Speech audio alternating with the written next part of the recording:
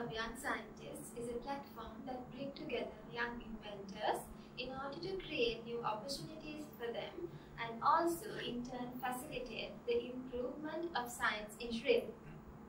We at SLIIT have come up with this new and the most trending approach to motivate our young inventors by having discussions with great intellectuals of Sri Lanka. This approach is to have small discussions with great intellectuals of Sri Lanka with the intention of making them more motivated onto the researches, onto the inventions that they do.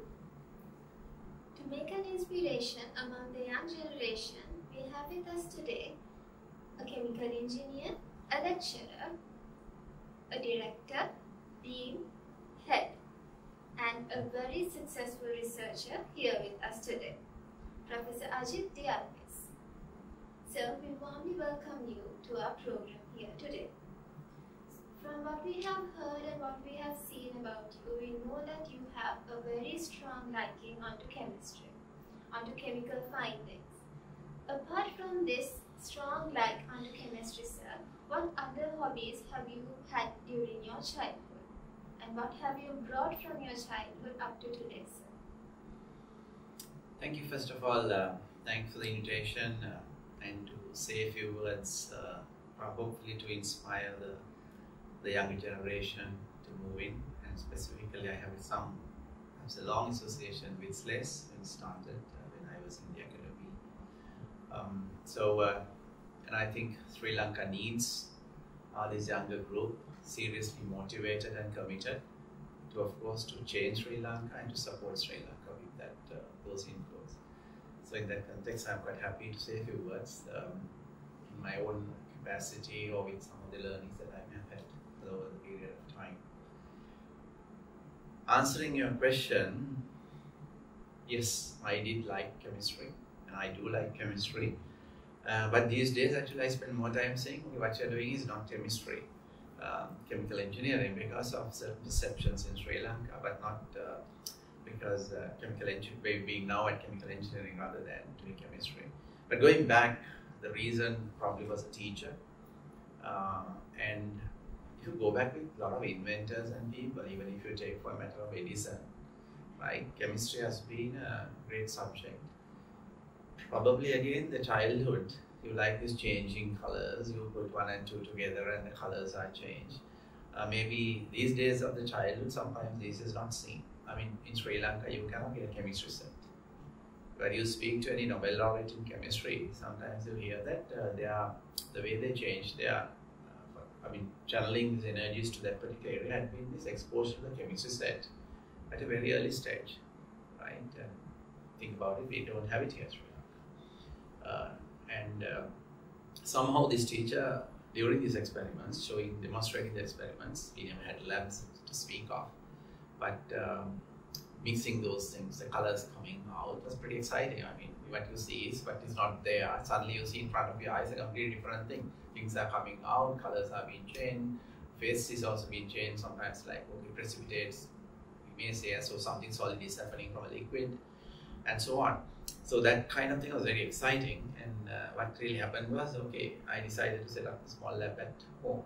It's not a very professional thing, but I did put up a lab buying things. I'm not an inventor in that way because I never went to the appropriate technology or somehow doing things, but I really wanted the beak, I wanted to have the burette, I wanted to have the measuring cylinder as they have been seen. So I was really focusing on what I have seen at class or what I've seen in the pictures. I wanted them at home as well. So that obviously you can imagine there only few things were sourced, and that's what I had.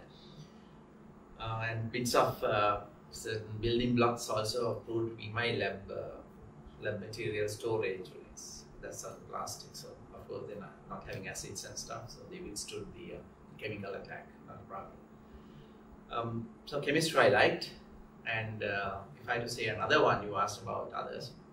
Not a person with multiple hobbies, we did few things, but one thing that still stays with me on, not the chemistry part of it, but the library part of it, right? Collecting books, reading books, and so on, and always like to set up some sort of a repository at some point. Even today I try that. So library would have been my second choice, professional choice, if I had not gone into chemical engineering. I decided to go to chemical engineering after reading a book at British Council. I've said this a few times. I can still visualize that small book long time back. And when I read it, I saw chemistry coming to the benefit of the society. That was the point. Right? When you do chemistry, in that it was like more abstract work. You mix things, you see that. But then I read this part of the operations, the engineering part of it, where it's powering transportation, whether it's a ship or a plane or vehicles, and giving light and all sorts of things thanks to some chemical reactions. Then I thought, okay, what is better is having an impact rather than purely studying, purely working on some of the abstract office principles. So I switched to this and looking at going to Rathnayake, because that's where chemical engineering was. And one fine day from the school, went to Moratuwa to sell some SLIIT tickets for when the Rathnayake Hall was being opened, and saw that in the applied science faculty department, there is chemical engineering department. Ended up being going there. But the important hobby is that books. And I feel very sad today when students do not read. I asked this question from when you start mentoring, what was your last book? I mean, students are trying hard to remember a name of a book. They don't lie though, but you can see the puzzle look. Okay, what's the book? I mean, if you have been reading, we say usually you must read quite a number of books, and general number that is being thrown about is about 30 per year, 30 decent books per year in different subjects. If you have been looking at what Bill Gates is throwing out a reading list, Zuckerberg is throwing out a reading list, and I compare between those two. Bill Gates is throwing out, okay, you can see some of the different generation, but Mark Zuckerberg is also coming out and say like, look, read this, his choice of books, right? And reading is good. But another kind of fundamental sentence that you remember is what Einstein mentioned. If you don't want to know anything, but know one thing, that is the location of the library, right? So from that context, I was actually bringing the library to my home and trying to give. So that's stayed on. That's the hobby of the song. But now trying to promote that to the others, not myself collecting very much. Trying to ensure somehow others get into this habit. So this is how a great hobby will be making you a great person. You having a library at your home, you having a chemistry lab at your home, it was all because of just the hobby which was reading. Right, so shall we tell our young inventors, young viewers about how this hobby has brought you to become a researcher, has brought you to become a very good inventor? Yeah. Good inventor, I'm not sure, right? I don't want to take the credit from those marvelous people. I have been associated with marvelous people. I'm pretty sure you should speak to some of them. But maybe a little bit of a researcher, yes, but not an inventor. Right? Though name is there with few patents, it's by association of the decent people or the great people. Happen to have the name there, but I won't claim much to those. But research, yes, again, it's interesting. I mean, it's about doing some things, no? I mean, like you read and you see how and one thing I also recommend to students always to go for biographies, read autobiographies and biographies, because most of the time millennials and the new generation want everything to happen to them at one go. They don't, sometimes if they are not being served with what they want almost immediately, you feel kind of like a green party, right? Look, I'm here, I'm not being served, but I need it, and you blame the system and so on, and that's happening. But when you see this, how people have overcome problems and went to achieve and really deliver to the society, the transformation people, it's not a rosy life. It's been through difficulty, but they stuck to their guns. Basically, you stuck to your principles or your ideas and was hell-bent on achieving them, right? And that's what, so fortune favors the brave almost, and that's the kind of scenario that, okay, my foray into research, I can take on many things, but also interesting one was a PhD one, but I would like to take one after that. PhD one, of course, what I did was, my choice was, when I went from Sri Lanka to UK with a different objective in mind. The research area was quite different, the application. But when I was offered something by a young staff member in the university, I realized, okay, he is not aware of this topic at all, but there is this brand new topic, and then I went for that.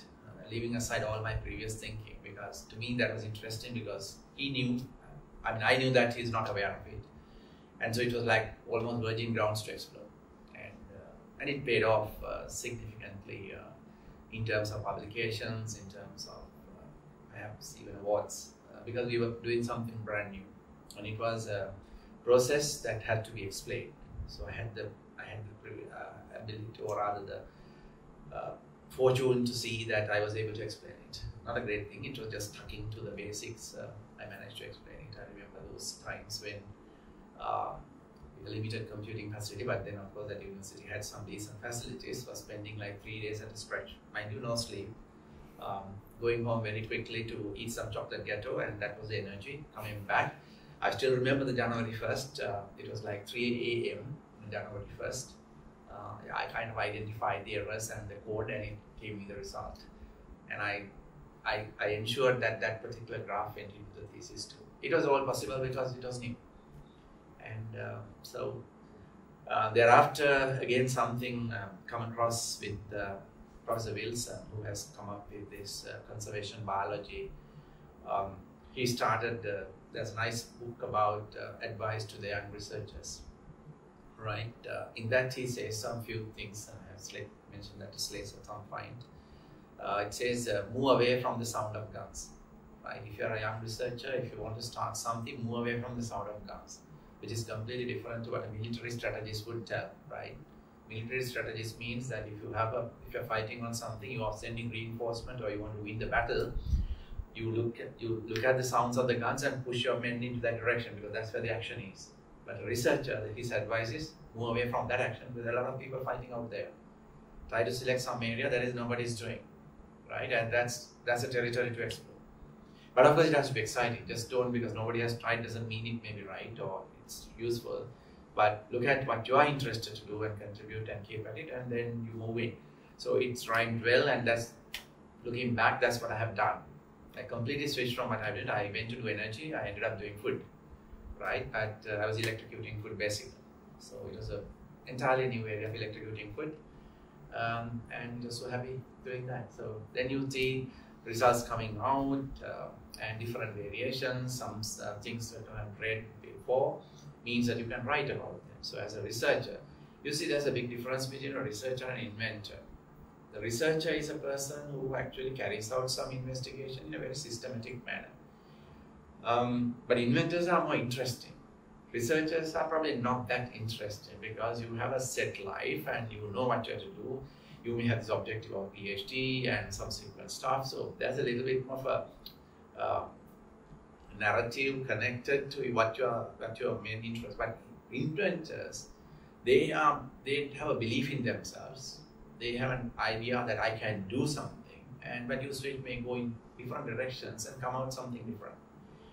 So inventors cannot be predicted easily, and they are probably more exciting to listen to than research. Of course, it's research, maybe what you have done, maybe of interest to listen to. So subsequently, again, an area that has captured my serious interest is biogas. But that's again something I remember in 1983. I went to visit, we were actually part of a team that went to visit student day group that went to visit RedDot, world's first renewable energy village, right? Hardly any Sri Lanka still take it as the world's first. Subsequently, only I got to know that it's the world's first. I looked at it, I contacted the people in different Oklahoma State University, and so on. And then to listen to the story later on, you walk into that place at RedDot, it's supposed to be, it is a beautiful village. So down south, and you go through that and come to this, and then while walking through, you also see that like big stones, and it says that okay, Gotai Bara in his childhood he was identified by the Dharmanu that for these trends is one of the Dasamahayodhyas, right? And that he was throwing these big heavy stuff, and that kind of demonstrated from very early age that this child is an extraordinary child in terms of ability on strength. And to find United Nations UNEP program selected this village, thinking 1973, mind you, when the energy crisis has started, and Sri Lanka was selected to do anaerobic digestion or biogas as a Colombo declaration. And they've selected this village because it's a beautiful village. It has folklore in terms of Gota Emperor's hometown, kind of village from where he came. And then mountains in the state down south, beautiful, I mean, simply beautiful. And they transformed this village to run on energy coming from solar, wind, biogas, all that. And biogas was the centerpiece, right? Powering about 40 houses with electricity. That's like almost a small mini grid. And gas for cooking, biogas for cooking. So that stuck with me, and now we have done quite a lot of work in that. But still not been able to forcefully convince the Sri Lankan system to move in that direction. Still fighting over the solid waste. Still you can see Colombo, we are trying to burn the gas to get energy, burn the solid waste to get energy. I completely disagree with that system. So they have shown with research the potential. So heavily doing in those areas. So, which means that if you have a dream and passion towards a particular thing, you can reach it. Yet to reach, to convince to get Sri Lanka onto biogas into the grid. Yet to happen. Yet to happen. And I see one project that's still being kind of like pushed back. And it's quite clear, but you should have that. You should have that attitude of come what may, you'll be doing this. I'm very happy doing this because I enjoy doing that. You should never do that for if you don't enjoy it or do it. So research should be fun, and that's important. But you must also believe in the area that you're working on. It's also important. And with that, the passion and the attitude and probably the commitment, it's not a short term. It's not an easy journey. You may spend a lot of time, and we have had interesting things. We didn't get support to get material to our campus premises. So we went with our own mammoth and the vehicle and brought in, and then people stealing cow dung. Right? So you don't imagine people stealing cow dung, but that didn't happen. That's the way. It's fun. Yes, so it's not a straight path to success. You sure should have hurdles. That's how you get success, and you get the real happiness of the success that you reach. So what do you think, what are the advices that you can give to the younger generation? As you said, they expect a straight path to success. They are not willing to go through the hurdles of life. What are your advices for the younger generation or the younger researchers coming up? My opening comment, or rather to say something very beginning, I remembered like something when one of the most respected individuals I have listened to is Abdul Kalam. And when he was in Sri Lanka, he came to Moratuwa, to two places. Something his advice to students was do something meaningful, right? Get into an area and contribute with that time of yours. Everybody has this time, and the way we contribute our time to serve others and the type of thing. Now, I said about research enjoyment, but it's also about doing something for the outside. I mean, why you are here? Not to help yourself all the time. Hopefully you are here, there has to be something coming out of you to the rest, and that part is important. So select problems and seek answers, and that's your task. And don't allow problems to grow into even bigger ones when probably you have the ability and the talent to contribute. So that's why I always push and think that we must contribute in areas, and if you have that talent, engage in something meaningful. So I hate when we squander time. Right, and that's why I hate in administration. We see so much of wasted time. At the end of the day, what have you done? Nothing much, and you feel sad. But then you can't give up on Sri Lanka, right? This is the place that we are, and at this stage we have a responsibility to do something here. So must give something and must push. So first and foremost, select something that you can meaningfully contribute to. And do not engage in wasting time, even though that may be quite pleasurable, but don't do that. Right? So we are all perfect. We are not perfect, but so I can't expect 100%. No, probably I might do it like that, but try to think about it when you select something, when you do something. Thank you. So, can we know about? We know that you have done a lot of research. Can we know about one or two researchers that you have a very high interest on? Can be that are young inventors, researchers know about them? Well, I've been into many sectors, and some sectors still need to learn quite a lot. Area that has come closer right now will be the engagement to nanotechnology. Right now, in the nanotechnology, seen some brilliant scientists who came together at Wijekoon as per the National Nanotechnology Initiative. So I had the chance of being a team member at the beginning to setting things up. So more not exactly nano was not expected from me. What was expected was setting things around. But we ventured into a lot of materials that we have, a lot of minerals, resources that we have to find out that they are fantastic, high quality. Right?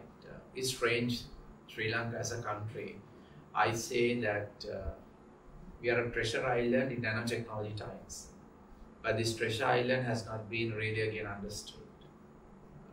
Whatever the minerals that we have, from even the silica to the mineral sands to the graphite inside, they are all like 99.99 clear purity, right? So it's a very interesting thing. Somehow it happened in Sri Lanka. I mean, like graphite, that's the only known deposit in the world.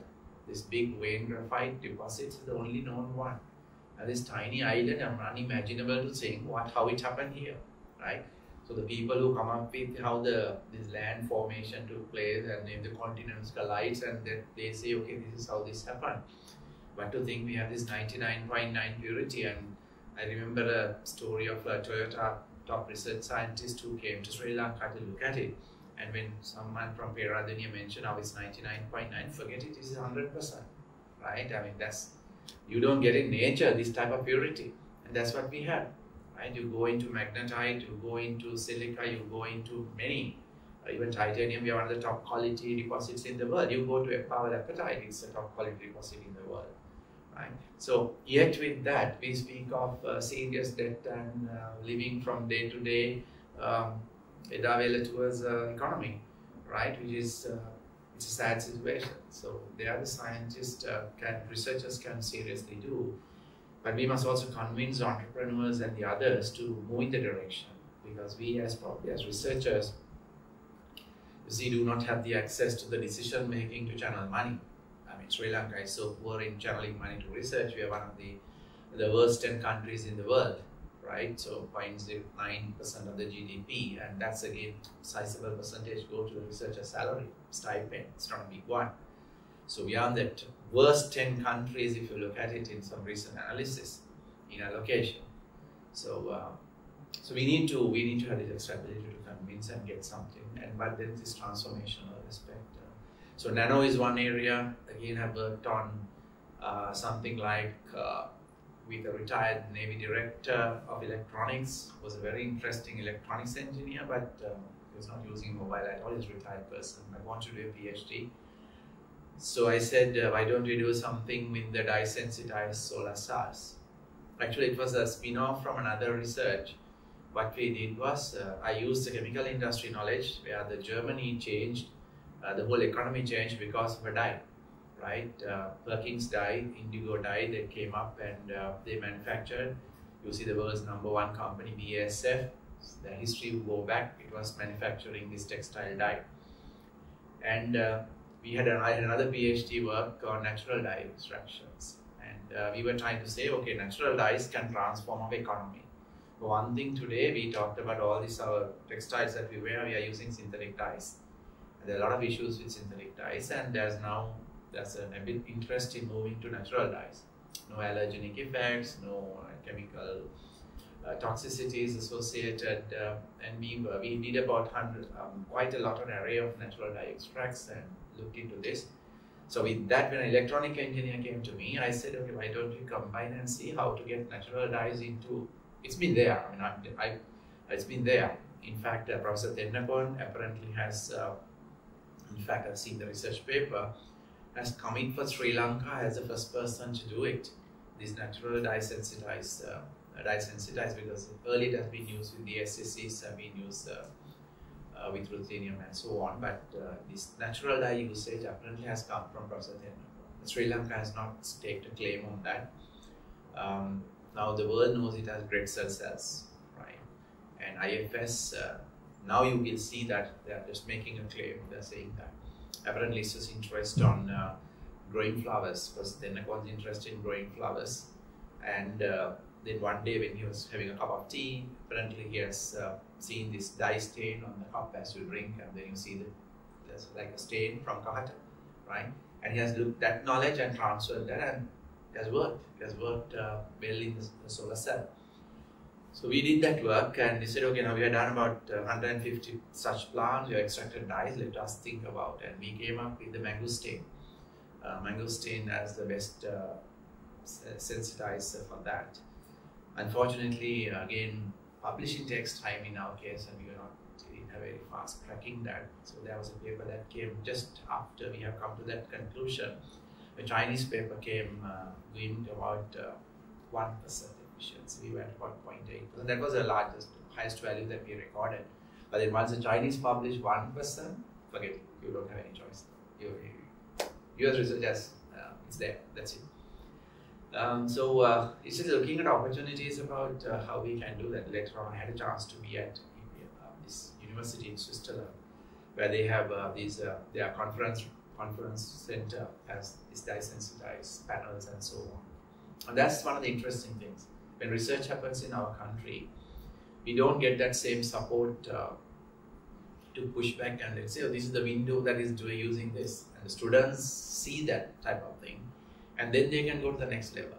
So students do not observe the research that is taking place most of the time, because it's like in two different silos. I mean, you're supposed to be undergraduates, you're supposed to be researchers, we don't merge them together. And that's something I would like to change with, hopefully I get a chance, meet the dean of it, maybe we'll try, because Moratuwa, we want to do something interesting. So with all the inventions that you have done, and with all the researches that you have done, and with your knowledge about the current trends, what do you think is the field or subject that we should focus a bit more if we are to improve our national economy? You see, today we speak of like 4 industrial revolutions taking place in parallel. That's not talking about the industry 4, which is cyber physical systems. I'm talking about nanotechnology, biotechnology, information technology, and the new kid on the block is neurotechnology. Right? You find US having a brain project, the Blue Brain project in EU, 27 countries coming and doing. So that's about like the computer and the computing and brain, and you trying to I don't know, this AI coming in, all that, right? So to me, I won't recommend one subject area, but I would always recommend to a student to be that T person.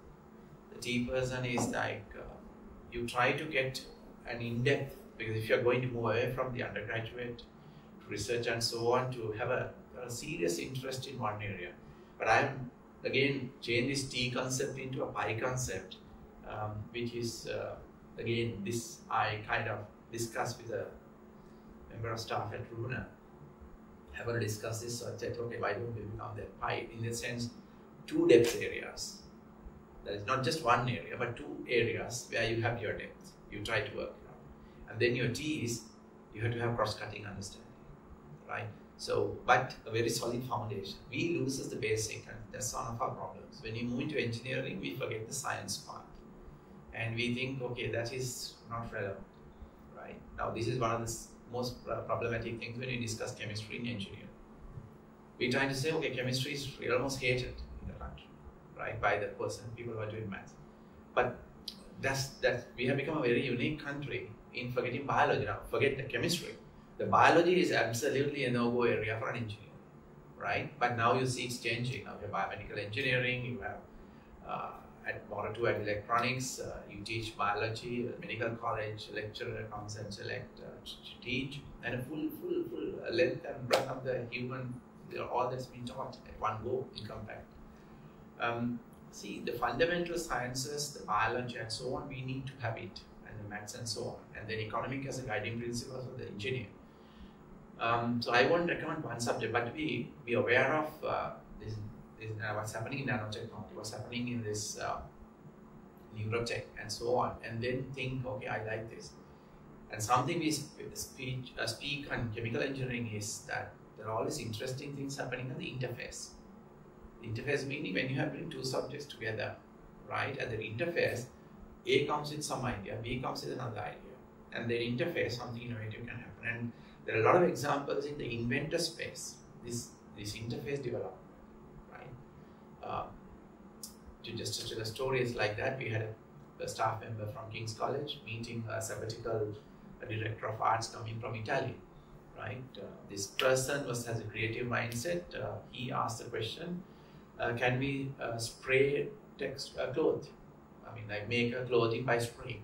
And of course, this other person, why he asked spray was, other person was a particle technologist. He was a chemical engineering staff member at King's College. And they put their minds together and fabricate. And you can go to YouTube and check, there is this, what you call catwalk, where all the designs, textiles have been from a can. It's like from a WD-40 type can. You just spray on clothing. You have your hats, you have your wedding dress, all stuff coming from the can. So it's an interface thing. Arts director knowing what other person can do, exercising creativity, asking a question, and the other person saying can do and will do, and they floated a company. So I would say students need to have this interest about, okay, I don't want a problem to be there in the outside. Let me see what I can do to solve. And in the solving process, you should be able to see, look, it's an area that probably can help in this and come out with solutions. I mean, look at these days. What you talk about here is a mask is N95. How is N95 came? How is N95 came? It was a lone designer, Sarah Turnbull, 1958, right? She's a designer, but she had this creative habit. She saw a material, and this material was a non-woven polymer, and still the non-woven PP is what is used for N95 and a mask. And she came up with, she has been treating few patients at home, their relatives, I think maybe the parents or one mother or father. And she has seen how the nursing staff is kind of getting problems with this inhalation, exhalation, coughing, all that. They were not really protected. She came up with this mask. So, and then just before that, she had a patent for the bra cup. She had a patent for the bra, I mean like bra, and it's her name there. And she decided, okay, this can be your mask. Right. So when in I think N95 was perfected somewhere in late 70s, company. So she decided, she came up with a presentation of 100 things you can do with this material. 100 things. So that was a startup for the 3M, like the idea. So she was a very valued designer, and you can see how things happen. So you have to exercise your mind, and you have to exercise and you understand problems out there. And you should get that passion, let me come up with a solution. And to use that solution, come up with a solution, let me bring science and technology and so on. So not just one subject. So please don't stick to one. And don't hate subjects, right? And don't look at subjects as something like, okay, a drudgery that you have to go through. See the creative spots that you get from the subject. And if you enjoy that, pursue more. If you don't, okay, leave it that and go in a direction. A lot of people who have gone back to chemistry and biology, we have engineering graduates who are now seriously into biology. Right? Because they may have rejected biology, but now they see it's important, and we speak of biology as the science of the 21st century. Maybe that's one that we go, because we talk about machines and bios coming together, life coming together. So there's a huge interest in this one, and we need to know about it. Which means that a student should be multidisciplinary, not simply focusing on the main subject area that they're supposed to do. Yeah. Right. So we all know that this century, starting from this 2021 to 2030, is going to be a kind of challenging set of years for us. So, do you think that this research which will be ultimately leading on to innovations, will be helping us, as us as a country or to the entire world? You should decide and you should think that what am I engaging in today, what I'm thinking today should have a meaningful output. Remember I told you that the advice, don't do something that's not really relevant, don't waste time, right? Just purely don't indulge yourself in just enjoying, right? So that is kind of like pushing you to be more responsible as a citizen, true. It has to be, because this is a decade, we are just starting 2021, 2030, we have this 17 SDG goals. Supposed to we know what is going to be left behind. It looks like very dicey, that it's not, may not happen that way. But we need to really focus our minds on in that direction and see how can I contribute. And Sri Lanka definitely have multiple issues, right? The globe is having issues. We talk about needing more food, needing more water, needing more energy. So this food, water, energy nexus is a very broad area. So, right, that gives you enough space to work on, right? And water we do have problems, energy we have problems, food we have problems. Sri Lanka, unfortunately, again, when you see UNICEF reports, we are in the worst 10 countries for child nutrition. That's again, and to me, it's something that we have no excuse whatsoever for achieving that position. We are in 28. We were sandwiched once between Eritrea and Somalia, and I don't think as Sri Lanka, I would like to see the children of the country having that nutritional problem. Mind you, the problem is when a child is deprived of decent nutrition at the formative stage, entire cognitive development is affected. And I kind of say that by that we are putting more children towards politics rather than anything else. Thank you, sir. So finally, do you have something like a final advice for our young generation out there? The advice is, well, this is a young generation that is not really seeking advice, right? They are more capable of giving advice themselves, because it's very good. I mean, you are thinking, you are forming your own ideas and so on, but it's okay.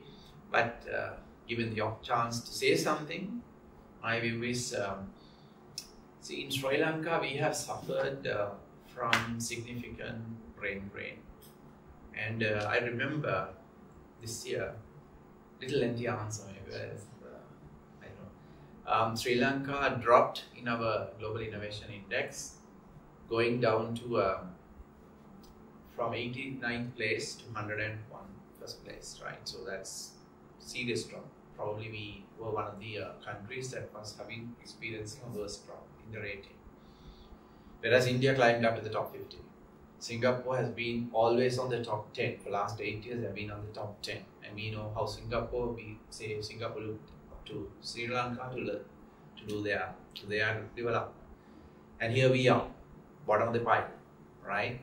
In terms of nutrition, I mentioned, in terms of R&D expenditure, in terms of child nutrition, you look around, we have a problem. And if you look at the climate risk index, Sri Lanka is now put, the last rank is the world's worst second country. So we are in the climate risk index. This question you asked about 2030 going to 2020, we are talking about these environmental aspects. Climate risk, we are the number 2 worst, right? That means. So after Puerto Rico. Now I don't think, I may not exactly like this the data may not be right, but that's what the world has pushed us or recorded us against, right? Pushed it. So there's a lot that we have to do to change. And I don't think this change can happen by others coming in and helping. Consultancy is not going to solve this problem. Just plain advice from outside is not going to solve this problem. You have to take a stock of the situation and see, look, I don't accept this, there has to be the change. And it has to be those who are coming into the society with this all education and the learning, they have to deliver. But what we see most of the time, I've looked at an innovation, we had the global head of innovation index, Dr. Sasha, who actually visited Sri Lanka, costing at Kashyapa, if you remember Sanjaya, and he came on Sunday, and he went to the hotel because he was to address us the next day. He opened Sunday Observer. Next day morning, the first thing he told me was, in your newspapers, you see so many advertisements and so on, pushing Sri Lanka, your children to go out, right? And that he said, I've never seen it like this anywhere, right? And because he was saying, it's always about outside. And you will not get, if you have this approach, you are not going to get, because students or the children are kind of, their mindset is set by what's the messages they are going to get, and this is the message that you get, right? So you can't blame them. You have to look at the system. But my advice is then that understand the position that the Sri Lanka is in, but also understand the potential that we have. It's a hotbed of opportunities in a way. You name biodiversity, we have the best. You have even for energy in the transit, Trincomalee and so on, even for renewables. We are a tropical country. There's so much you can do with the solar and stuff like that, even with the OTEC and stuff. And the minerals, top of the best of class minerals. And nanotechnology just begging for that. Right? Yet, so that's biodiversity wise unmatchable. I mean, like, it's the most significant country. So there's opportunity. And you should see, okay, why don't we come together in doing this change? And that would be my idea. You may form your own opinion. I know you are more likely to form your own opinion at this stage. You are the millennials or the youngsters who are coming up, the next generation. But probably try to think a bit and look at what your responsibility should be. Thank you, sir. So whatever you have told us today sure is an influence even to us, to the young inventors, to everyone who is viewing this YouTube channel. So thank you so much for coming, for participating in this interview session for the video. It is a great influence. It sure will be a great influence for all the young inventors out there. I hope they take your advice. I hope they help us. They are the future of the country. I hope they help us bring up Sri Lanka as a nation. And once again, I thank you so much for joining us today, sir. Thank you, Divya. We have come to the end of our first interview of Genius Island by SLIIT. And it sure has been a very successful interview. We hope to come back to you soon with more interviews. Stay tuned with Genius Island by SLIIT.